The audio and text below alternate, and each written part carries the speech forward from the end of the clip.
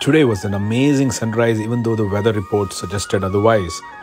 Beautiful skies, and we actually didn't waste too much time before we spotted our first puma. It was just a few hundred meters of walk from where we parked our car. We were in front of a beautiful puma called Patagonia.